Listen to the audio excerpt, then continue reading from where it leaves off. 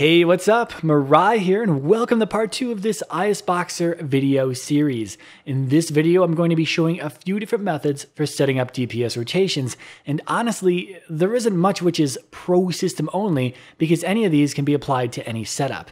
And when I say DPS rotation, I really mean general rotation, so DPS rotation, healing rotation, or whatever other type of rotation you might want to set up.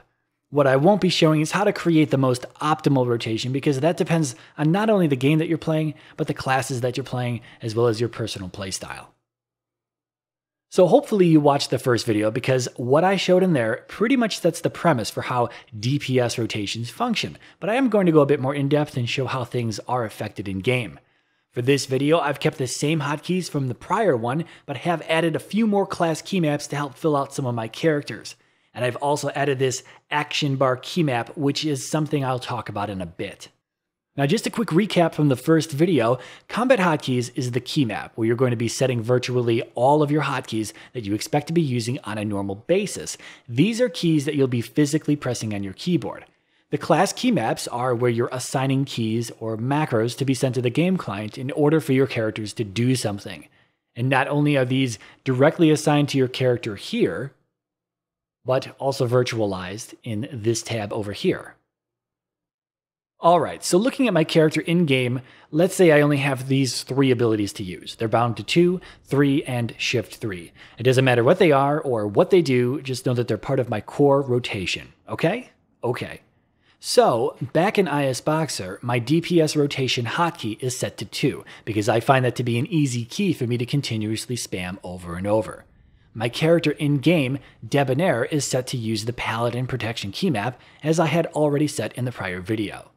This means that I can move down to the DPS rotation mapped key in the Paladin Protection key map and start setting up some keystroke actions. And I've already got one set up here to send the 2 key. So if I move back over to the game and I hit my 2 key, the ability, bound to 2, fires off. So I'm hitting 2 and it's sending 2. Very simple. And thanks to this fancy keyboard overlay that I created using ISBoxer's menu system, you can see which keys I'm actually pressing. Okay, now DPS rotations generally consist of more than one ability, so I'll add another keystroke action to send 3 as well. I'll just copy it, paste it, change the value, and export my settings. Now when I press my 2 key, both 2 and 3 are going to be sent at the same time. And when one ability is on cooldown, the other will fire off, because that's what happens when you send a bunch of keys to the game client. Eventually one of them gets through. I'm not bypassing any global cooldowns or anything else built into the game, I'm just spamming a handful of keys. But I will say that you should limit the amount of keys that you send to the game client, because sending too many keys at once usually ends up causing unwanted behavior like weird in-game lag, disconnects, or even crashes. Now, naturally, I am going to complete my DPS rotation and add Shift 3 to the mix as well. Same process as before, copy, paste, change the value, and export my settings. But now when I press 2 on my keyboard to go through my rotation, the ability on Shift 3 isn't actually firing off. So why is that? What did I just break?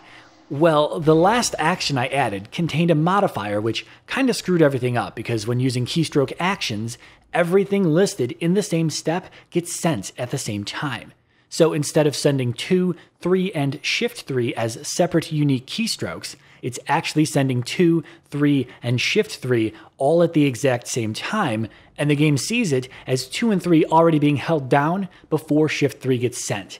And if you look at the keyboard, it's kind of difficult to press Shift 3 if you're already pressing 3, which is why the game doesn't interpret it as a working keystroke.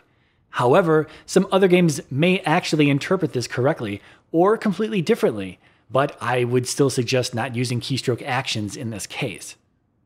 Now, there are 3 ways to fix this problem. 1, create a multi-step mapped key.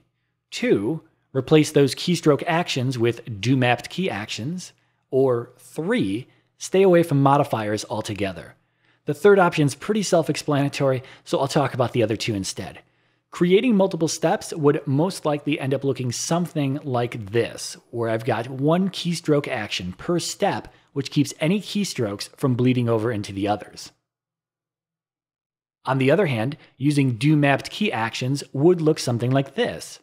This method requires that you create separate mapped keys for each keystroke that you'd like to send at any given time, which leads me to my action bar key map, where I've created separate mapped keys to use as keystrokes.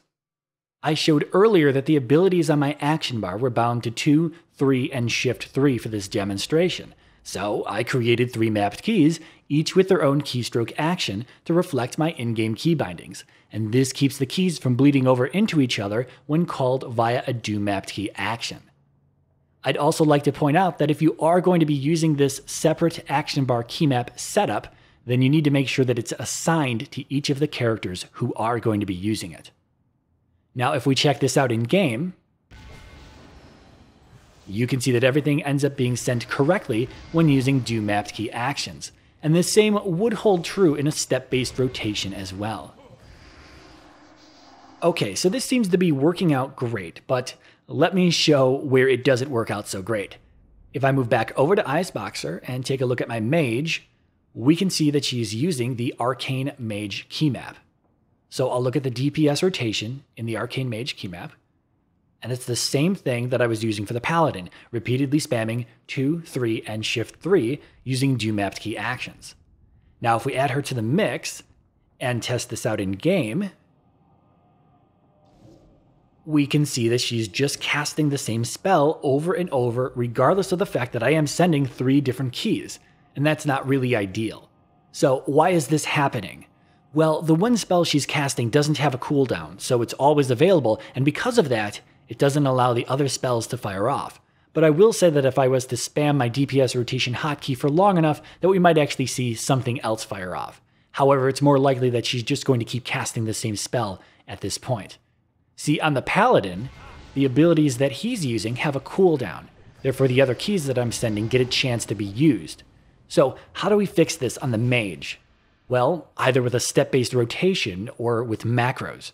I already gave an example of what a step-based mapped key looks like, so let's talk about macros, in-game macros to be specific. On this mage, I've created a simple cast sequence DPS macro, and I'm going to drag it out to her action bar and drop it in the 2 spot, and clear out the rest of her abilities so as not to confuse anyone as to what's going on here. Then I'll move back over to ISBoxer real quick to clean up her DPS rotation mapped key so that it only sends 2 and not the other keys. And let's test this out. So now when I hit 2, she's only being sent 2, and the macro on her action bar is assigned to 2. Therefore, the macro fires off as expected. And the macro is written in such a way that she uses her spells a bit more efficiently. Now, most MMOs on the market have some sort of macro system, so this is a viable alternative to just spamming keys. Of course, if you happen to be playing a game without a macro system, then your only options are to either spam keys or use a step-based rotation. Now, World of Warcraft players do have an added benefit when using ISBoxer by taking advantage of the Game Helper section where you can create, store, and manage your own macros. At the moment, the amount of games which ISBoxer's Game Helper can support is limited due to the fact that most games don't have as flexible an API as World of Warcraft does. And if other games are able to support this feature, then you can expect it to be added in the future. Now, I'm not going to show how to create a macro from scratch because there are separate tutorials which cover that material, but I am going to show how it integrates in with my DPS rotation. So if I look under my mage subset of macros, here is the same macro that I had in game. But what's really important here is that my mage macros are only assigned to my mage and not my entire character set. And this holds true for all of my class-specific macro sets. They're all assigned to only the characters that can use them. There's no reason to assign paladin macros to a mage or shaman macros to a paladin because not only does that not make sense, but by keeping them separate, you can maximize the amount of key bindings that are available to use.